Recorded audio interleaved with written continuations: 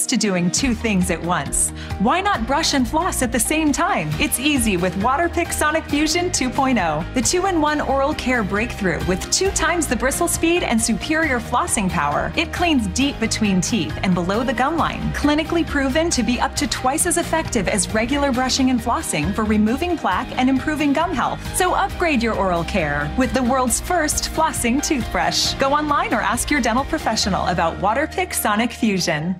Can I just say it feels so good to be able to go back and watch movies in the theater again. Yes, and on Christmas Day, you can add American Underdog, the Kurt Warner story, to your must-see. Happening now. The Islamic community and neighbors are speaking out in the case of Lena Kill, the 3-year-old that disappeared about 48 hours ago. I'm Alicia Barrera, and coming up, we take you inside that apartment complex where Lena was last seen. And although the weather has been pleasant over the last few days, Santa may be sweating for Christmas Eve and Christmas Day. I'll have your forecast on what could potentially be our second warmest Christmas ever. And no, it's not just you. Groceries are indeed much more expensive. And coming up next, we're going to break down which items are costing you more now compared to a year ago. The news at 5 starts right now. And first at 5, a breaking news update on the search for 3-year-old Lena Kiel. She's the little girl who disappeared from a Northwest Side apartment complex playground Monday night. She is still missing. Now, what we know is that today a $10,000 reward has been put out to help find her. It's being funded by the Islamic Center. Also, just about 2 minutes ago, Police Chief William McManus gave us a live update. Our Patty Santos joins us now live from Public Safety Headquarters with the latest. Now, Patty, the police chief spoke for about 10 minutes or so. What's the latest? Well, the latest is that the search continues right now at the site where the child disappeared, where Lena Kill disappeared, and also here at the police headquarters. We want to show you some video of her and what the scene looks like out there right now. We know that the FBI abduction team has been called in to help the police department here. The police chief telling us they have resources that can speed up this process of trying to find out where she might be and if she was abducted. But at this point, they're making it very clear that they're treating this as a missing persons case. They do not yet have information that leads them to believe that she was abducted. They are also looking at many pieces of video evidence as they continue the search. And they're just exhausting every possible thing out there. While we might not see what's going on the ground, they are still continuing to search. Hear those videos at police headquarters. They also had teams on the ground, searching the woods, searching the areas in and around the apartment complex where she was last seen. This is near Fredericksburg and Wurzbach Road. But again, no good news tonight. She is still missing, but the police chief thanking the community that has been helping with reaching out to the neighbors there and to the neighborhoods to try and find her. We're going to continue this, so bring you more updates and bring you more coming up tonight at 6. Patty, stay with us for a second. I think we have a couple of sound bites from the police chief that we're going to roll right now of part of his news conference. Let's go to those right now. We are not treating this as an abduction right now. They can provide resources that we don't have to assist us in this search. We will continue making as much contact with the community as we can, trying to find someone who knows anything about Lena. I mentioned it yesterday that if anyone has any information at all, whether you think it may be helpful or not, let us make that determination. Patty, I have a question for you. You specifically asked the chief, what is the difference between an abduction and a missing persons? Because he was very clear that this is not an abduction case right now. What did he tell you about the difference? Well, right now he's telling us they don't have enough information to find out if there's a suspect, if she was in fact abducted. They're really looking for any clues that could give them something to start off on, whether it's a vehicle, whether it's a person that may have walked away with her. They just don't know. So they cannot yet call this an abduction. They're simply treating it as a missing persons case. Patty reporting for us live from the scene. We really appreciate it. And we do know that the chief said moments ago that the search has not been expanded beyond San Antonio, which is usually a good sign. Hopefully it is. But of course, we'll continue to keep you updated on this. Now, we know that the community has really taken this very hard. The community there has been on edge, especially at the apartment complex where that little girl was last seen Monday. Yeah, Alicia Barrera takes us inside the Villas del Cabo apartments on Fredericksburg Road, where neighbors tell us they're now worried about the safety of their own children. The little girl that was here, she was playing right here when I came home from work. She was in a red dress. Santana Jackson is a mom of 3 and frequently saw her neighbor, Lena Kill, playing outside. This little girl plays with my 3-year-old. I have a 3-year-old daughter. But now it's an empty playground and an eerily quiet complex. Neighbors at Villas del Cabo are on edge after 3-year-old Lena disappeared from this playground on Monday. It makes me not want to have my kids come outside. Her daughter Cora is too young to realize her friend Lena never came home or why police knocked on every door, including theirs. They wanted to come in, look inside the house, see if she was there. Then FBI came, and then they checked in everybody's trunk, you know. She says things have changed since she first moved to the apartment complex 6 months ago, and now she's ready to end her lease. It has been strange people around here that I haven't seen before. That's why the apartment put a curfew. There's a curfew. The kids are supposed to be in by 7. That mom, without a doubt, is so worried. She's asking parents to please keep a close eye on their child. We heard from Chief McManus earlier, who says surely no parent after hearing the story is leaving their child, especially at that age, without any supervision. Jackson also asked the apartment complex to put surveillance cameras up around the area, as right now there aren't any, perhaps some in the front. So again, that is what police is looking into now to see if anyone has any video footage of when Lena disappeared. But again, parents just worried if this could happen to their child. Reporting live, Alicia Barrera, KSAT 12 News. All right, Alicia, thank you. Now, over in Medina County, there's another search underway for a man and his family. Investigators say that 40-year-old Jonathan Wright of North Carolina is wanted for sexual exploitation of children, and his kids are in danger. Sheriff Randy Brown says that Wright crossed state lines, and he believes that he's nearby with the kids. The sheriff says that deputies are searching different buildings and different structures, hoping to find that family. We just got our fingers crossed and praying that someone's going to actually see them and give us a call. We've looked everywhere that we could look where this started, and now we need something to go look somewhere else. Now, Sheriff Brown says that they are expanding their search. So if you see Wright or any of those kids that you see there on the right side of the screen, here's what you can do. You can call 2 places. One of them is 911. The other place you can call is the Medina County Dispatch Office. The number is right there on your screen. It's 830-741-6153. We now move to a defender's update. A Bexar County deputy facing criminal charges for allegedly assaulting a teenager who was in handcuffs. Deputy Abigail Rios was indicted Tuesday on charges of official oppression and assault causing bodily injury. She was taken into custody today. Rios off duty in the early morning hours of New Year's Day 2020 when she's accused of striking the 17-year-old victim who was in handcuffs while being investigated for breaking into vehicles in a far northwest side neighborhood. The alleged assault captured on a homeowner's surveillance video. Rios and another off-duty deputy identified as Raul Maldonado allegedly witnessed some teenagers breaking into cars, chased after them while waiting for a responding deputy. Maldonado listed as a co-defendant. He has not been charged yet, though. Maldonado and Rios both placed on administrative duty after the incident before being served with proposed terminations in July of this year. Both of them currently on unpaid leave. Charges against that teen suspect, by the way, have been dropped.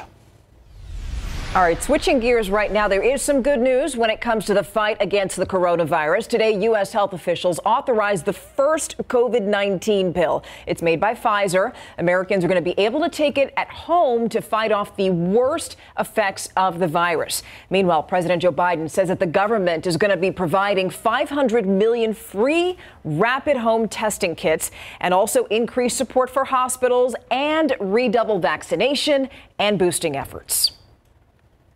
It was an absolutely beautiful day out there. Tons of sunshine, a cool and crisp morning, and a comfortable afternoon. Take a look at some of these temperatures out there from our weather watchers. A little warm in Del Rio, 82 degrees, but 72 in Leon Springs, 75 in Floresville, 70 in Universal City, and 74 in New Braunfels. It really does feel more like a spring day than a winter day, but our warm-up is just getting started. In fact, coming up in the forecast, we're going to talk about a few things. First of all, you'll notice that there will be morning fog and clouds. That'll clear, we'll have sunshine, but then our warm-up really starts. Toastier afternoons, and we could potentially have our second or third warmest Christmas ever. A lot to unpack in the forecast. Hey, Sam, how those holiday travel plans looking out there and roads? Well, the traffic is not as lovely as the weather, Sarah. This is I-35 southbound at Evans. Couple of lanes blocked there following an earlier crash that we see here. So let's take a wider look at that. So you see the 2 lanes, you see the emergency vehicles. That's causing a major delay there on the northeast side coming in. 88 minutes, so almost an hour and a half coming out of New Braunfels. A lot of crashes. We'll have it on our Twitter feed. Steve, Stephanie. Thank you, Sam. New at 5, foodflation. You've noticed it at the grocery store. Things are more expensive. Yeah, when you get your total, you're like, whoa. Yeah, the question is, how much more expensive are they getting? 12 on your sides, Marilyn Moritz did some digging for us. If you think your cart of groceries is costing more, you're not wrong. I just paid $200 for this. Dee and Philip Heisler say food is eating their budget. Meats hurt a lot. All major food categories are up, according to the Bureau of Labor Statistics. The Consumer Price Index for food at home rose 6.4%, the beefiest annual increase in 13 years. But what about real life? To find out, we dug up grocery receipts from last year and then shopped for those same items this year to compare the prices. We priced 50 foods for curbside pickup at the same Northside H-E-B, the region's dominant grocer. What did we find? The same groceries that cost $202.37 a year ago now cost $20 more. Ground sirloin is up about 4%. Prime ribeye, it's up nearly 32%. It's costing more to bring home the bacon, too. It's up 11%. And fresh salmon costs 20% more. Food prices may be eating your lunch and breakfast. Raisin Bran Crunch up 4%. Quaker Oats up nearly 10%. And in the produce aisle, a head of iceberg is up 12%, and a bag of mandarin oranges cost 44% more. And don't forget the ice cream. It's up, too. 11%. Definitely getting less food for our money everywhere I go. But hang on, we found many prices the same as a year ago. Staples like milk, bread, eggs, orange juice, coffee, chicken thighs, and pork chops. H-E-B tells us while industry-wide issues continue to impact prices of certain items, H-E-B works hard to absorb cost increases.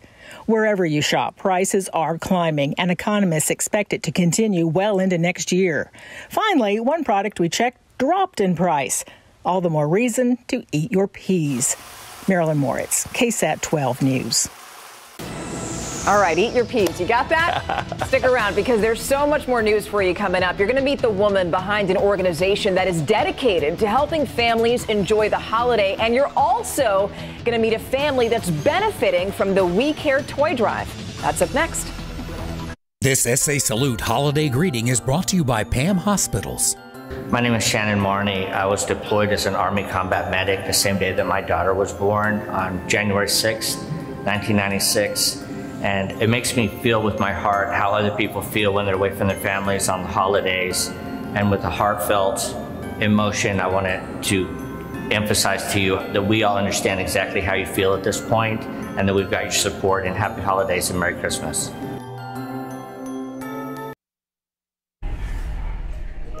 I'm Myra Arthur here in the newsroom with a look at what's coming up at 6 o'clock today. In Medina County, deputies were led on a chase after trying to pull over a truck full of people. That truck went off the road, plowing through a fence and fields, and now at least one person is dead.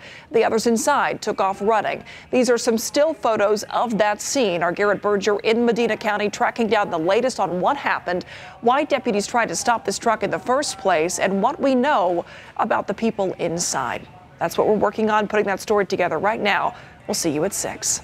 All right, Myra, thank you. We are so excited to talk about this, of course, because this is the meaning of Christmas. For the last 20 years, this woman has organized an annual toy drive. Yeah, KSAT photojournalist Robert Samaron introduces us to Cindy Martinez, who started Project We Care 30 years ago. She talks about her motivation for the event and why it is so special. Bringing some of the joy. And there's more coming. Merry Christmas. Kiddos start coming in, Mom? I was one of these kids, and somebody did something similar for my family when I was a little girl when I was 11. Good luck. And so I know what it's like. Say, keep it. I was 2 years old when she started. She started this charity Project We Care to give back. These are all Naomi? Sorry. Merry Christmas. That person planted a seed, right? That seed has gone on, and we've sponsored 3,000 to 4,000 people that don't even know me. Just jumped in and sponsored 2 at a time. A miracle, kind of, just to have somebody help out. Every one of them's for you. I didn't know how I was going to do Christmas this year, and now looking at all these presents, I'm like, you know, overjoyed. It's truly blessed. Hard not to get excited with them, and then when you see it come together like this. They have a community bond like we used to. It looks like Santa's workshop in here. Your eyes light up and everything's wonderful again. Look, you guys are famous. Beyond grateful to see the faces of our families. Actually, this may be my last year. Can you help me find? I can't do it on my own anymore. It's I'm not a spring chicken anymore. Merry Christmas, baby. That the biggest lesson is that you don't have to be wealthy to help. Can't believe this is the last time you're doing this. Give from the heart and get other people involved, and you can move mountains, right? Cindy, whether this is your last year or not, job well done. Indeed, man. More than 20 years doing this? Wow. But I want to make clear, we'd love to follow you next year when you do it too, Cindy. Yes. Okay, so now let's turn to this live camera right now. You're looking at Six Flags right now, Holiday in the Park event that's taking place. Doesn't exactly feel Christmassy, 71 degrees right now, but hold on, because this event, Sarah, is going to continue through January 2nd. So maybe there's time to make it feel more like Christmas. Yeah, maybe, but I'll be honest with you. Looking at the long term, it's going to be pretty warm into the new year, too. But hey, if you want to celebrate and enjoy some Christmas lights, tonight's your night because temperatures are going to cool off fairly quickly. Let's take a look at how we stacked up for the day today. Another day above average. We got up to 73 degrees this afternoon, 9 degrees above the average high temperature, and our morning low was fairly average, 42 this morning. But take a look at what's going to happen to temperatures over the next few days. We're going to see them go up and up and up past Christmas into the weekend and even beyond next week. We're still going to be looking at temperatures well above average. By Christmas Day, we're forecasting 83 for the high temperature. If we get up to 83, that'll tie for the second warmest Christmas ever on record for San Antonio. So yeah, we'll talk about why we're going to be warm in a bit. But if you want to enjoy some Christmas lights, you can tonight because temperatures are going to fall into the 50s, 55 degrees by midnight. Clouds and fog will build. And no, there's not going to be snow. But I mean, how many times a year do I get to use these graphics, right? So, okay, we are going to have some nice and cool weather tonight. But starting tonight, our humidity is going to rise. Let's look at dew points right now. It's bone dry out in Rock Springs, single-digit dew points. But down toward Corpus Christi and Victoria, dew points are starting to get to 60 degrees. And watch what happens over the next 12 to 24 hours or so. We see the humidity rise. Now, you may not feel very humid. It may not feel very humid outside tomorrow, but you are going to see the humidity tomorrow in the form of dew and in the form of fog.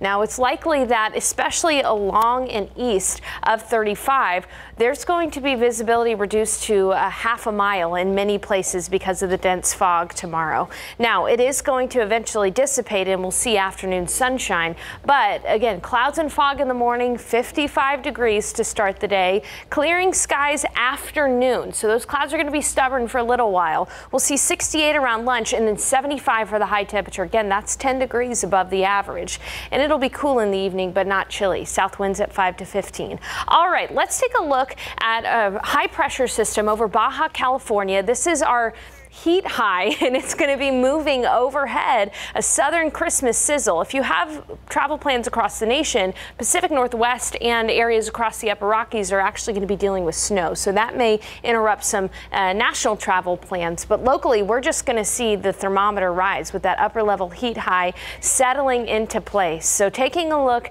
at the remainder of the week, Christmas Eve Friday, cool mornings in the upper 50s, but warm afternoons. 80 on Christmas Eve for the afternoon high, 83 on Christmas Day. We'll be close to that record on Sunday of 83 degrees as well. So, you know, Santa's going to be in shorts and sleeves as he visits San Antonio. Yeah, definitely.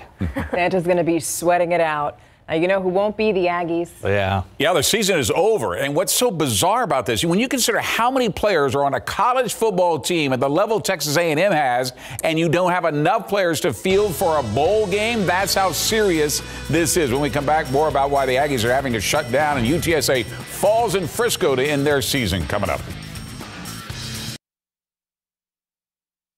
The Fighting Texas Aggies football team will not be able to compete in the TaxSlayer Gator Bowl on New Year's Eve against Wake Forest. Head coach Jimbo Fisher announcing today that due to a combination of COVID-19 issues within the A&M football program as well as the season-ending injuries, the Aggies football roster is not in a position to safely participate. That's after practices had to be shut down last Saturday, and with Zach Calzada entering the transfer portal, the Aggies were not even sure who would have left to play at quarterback for the team.